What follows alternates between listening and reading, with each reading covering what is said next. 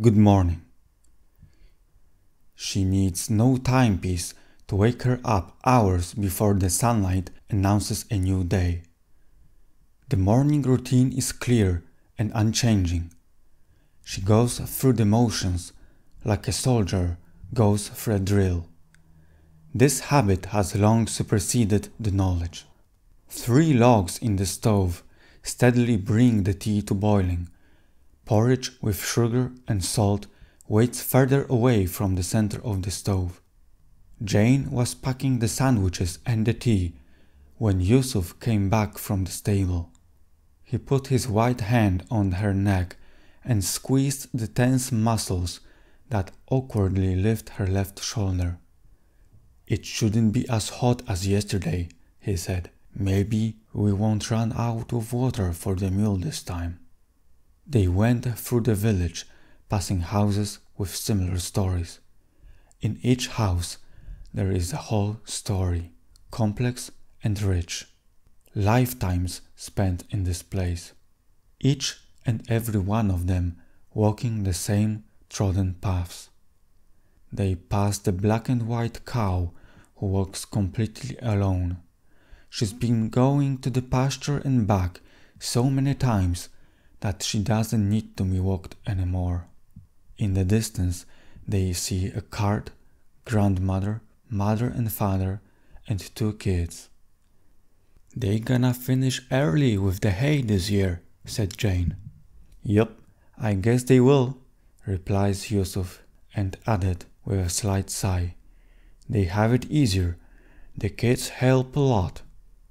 After it was clear to both of them that this short exchange came to an end, Jane added, "They sure have it good, the young'uns. They will have land when they grow up." Yusuf nodded silently, as if to himself. And so they went to the outskirts of the village, where people work their pieces of land. Good afternoon. Patricia was gathering branches that the wind tore off the trees last night and scattered across the field, when Mark came to her with the wheelbarrow to take them from her.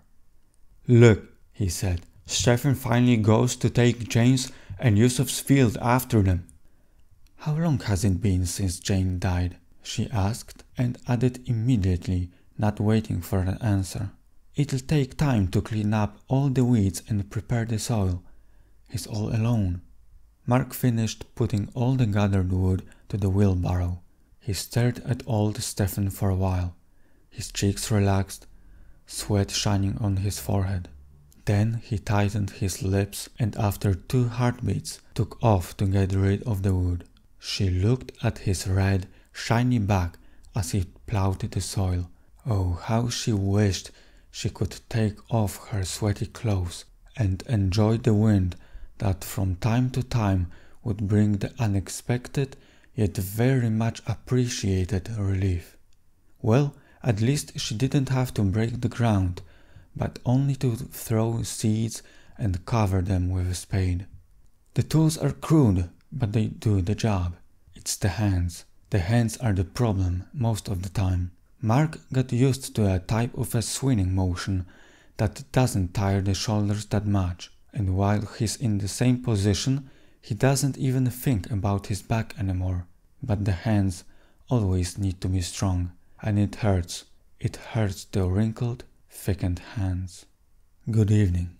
The youngest daughter starts crying. This is the only way she can express her desires, needs, or feelings of discomfort. Here comes the mother. Finally, the confusing discomfort will end. Mother gives to a boy a bucket full of grain, the color of the sun. The boy looks at his sister, but she cannot separate herself from what is outside. Right now, discomfort is all she is, all she sees. She feels movement, pressure on her back. Mother lifts her up. Mother brings her close to her breast. A reflex takes care of the rest. At first greedily, almost brutally, sucking nourishment.